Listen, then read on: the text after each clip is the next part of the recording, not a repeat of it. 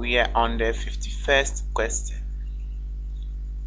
What is the gradient of the straight line 2y is equal to negative 3x minus 8? To find the gradient, we need to rewrite the given equation in the form y is equal to mx plus c, where m is the slope and the c is the y-intercept. So we divide through by 2 to get this. Now we can simplify this, then this also goes here 4 times. So this will give us this, and compare this equation to this, we have m is equal to negative 3 over 2. Therefore the slope is negative 3 over 2. Number 52 refers to the following arrow diagram, which shows a function f. Which of the following best describes the function? So now we need to find an equation. We have several ways you can do it. You can just pick values and plug into it to see whether all of them satisfy it. So another way to do it is to derive the equation yourself, and that in doing that we have several ways. One of the ways is we use this, find the difference in the y values over the difference in the x values. So 5 to 3, the difference is 3, a constant difference, then the difference is 3, then 14 minus 11, the difference is 3. So it must be constant for you to be able to use this. Then let's check this difference too. The difference is also 3. So it means we have 3 over 3 x plus c, which is the same as y equal x plus c.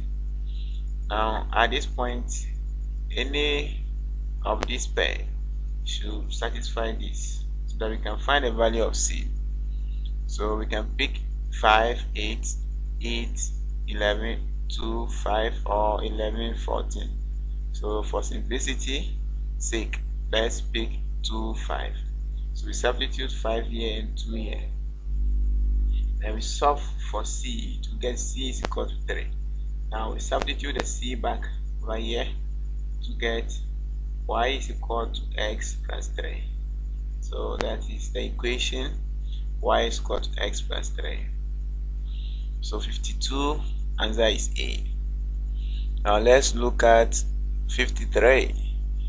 If each exterior angle of a regular polygon is 60 degrees, then the polygon is, so the exterior angle of a regular polygon, each exterior angle, so each exterior angle is given by each exterior angle is given by 360 degrees over n.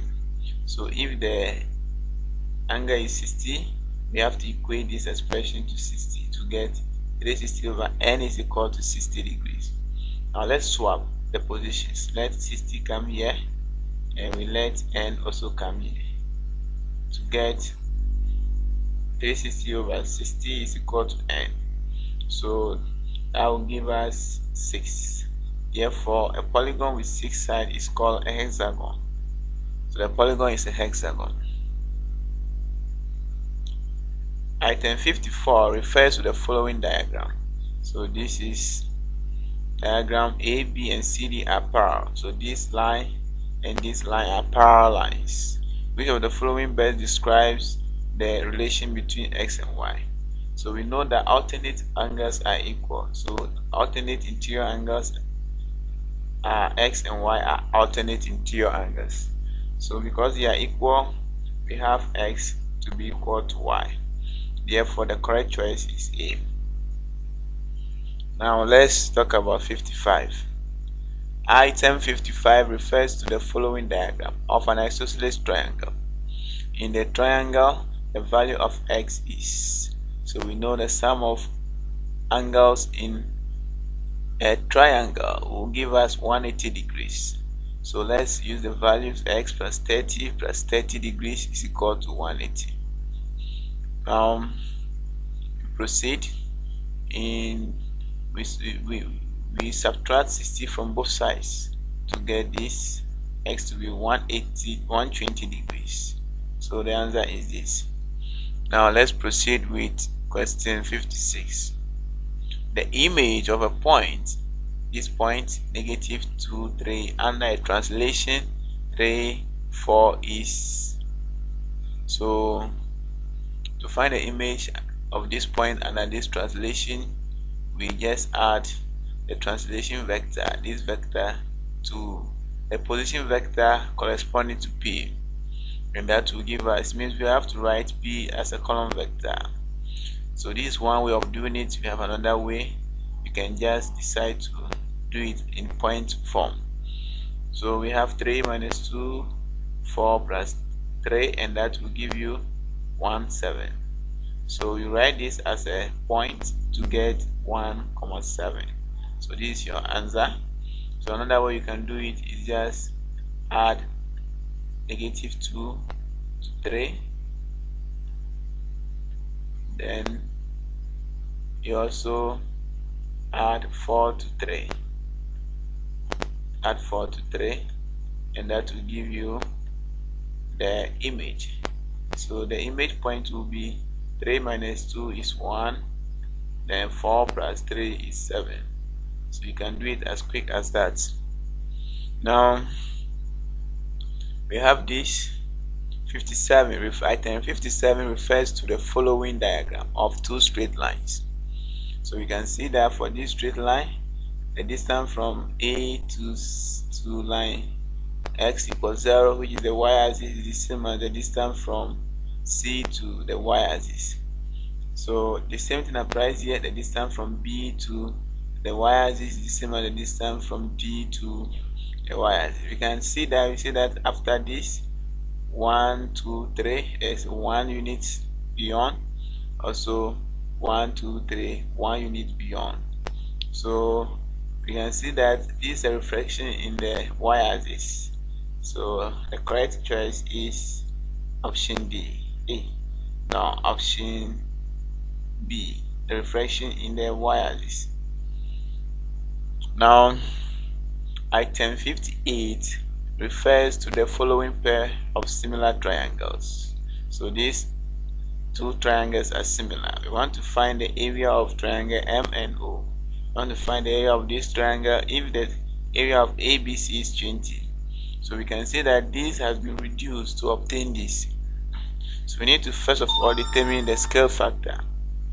So the scale factor is given by 3/6, which is 1/2.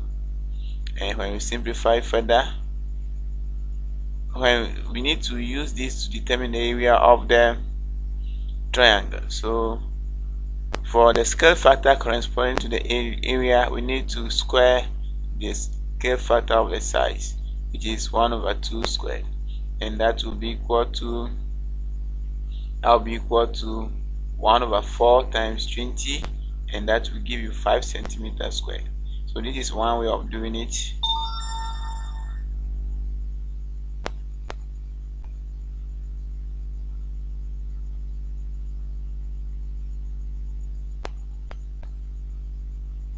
Now let's look at item 59.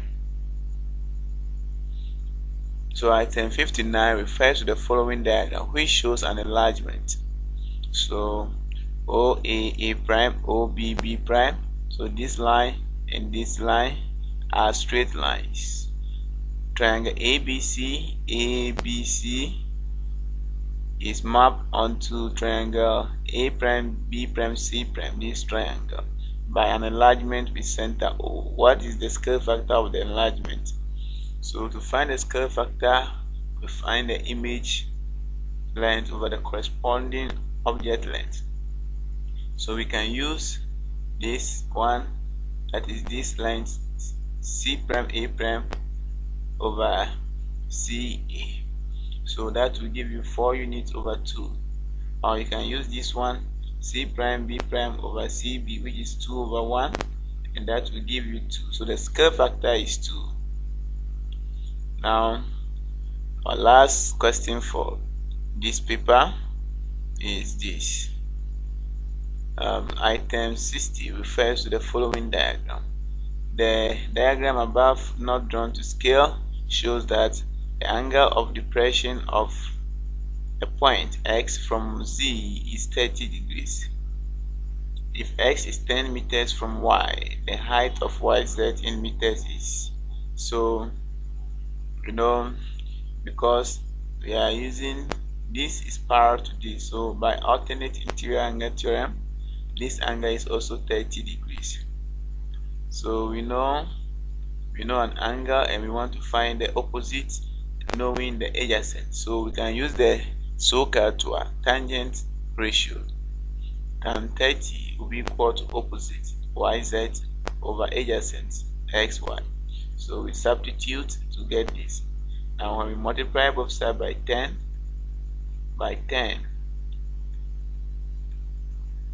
and by 10,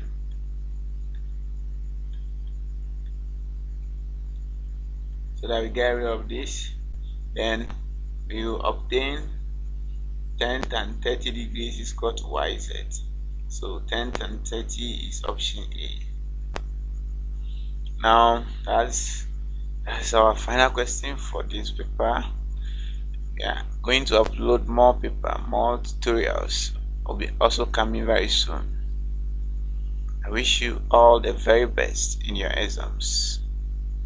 Also, don't forget to subscribe to this channel and also my second channel. Now, if you can still see this red thing here, it means you have not yet subscribed. So you just have to click it so that the next upload, see it is still red. You have to click it so that if I upload the next video, you'll be informed. Click the bell icon too, so that you get a notification whenever I upload a new video. Thanks for watching. Don't forget to subscribe.